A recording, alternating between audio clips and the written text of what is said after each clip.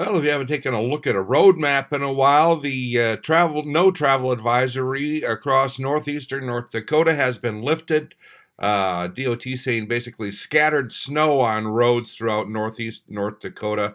In the inset, there's a look at Highway 2 by Emerita, west of Grand Forks, North Dakota DOT camera.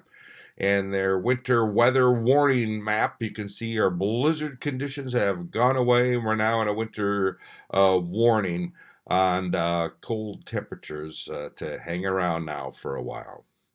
So, I'm Neil Carlson reporting for iNewZ.TV.